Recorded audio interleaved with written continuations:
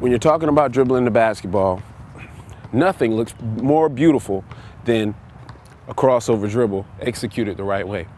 But just for our drill's sake, we're going to start with the basics. When you're doing a crossover dribble, we're going to talk about the advanced techniques of doing a crossover dribble a little bit later. But when you're doing a crossover dribble, drill. It's really basic.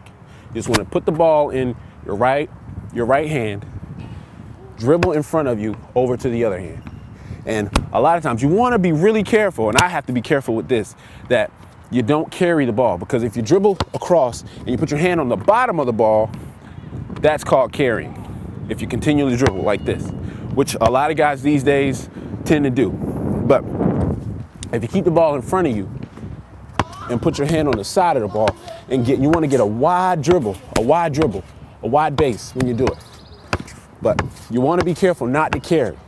And we're going to talk a little bit later, like I said, a little bit later about how the advanced ways to do this so that you can really use it effectively in the game. But for right now, we just want to show you how to do it so that you can get quicker with it. Just get quicker with it. So you can even use the same hand every now and then, which is what a lot of guys do when you get advanced.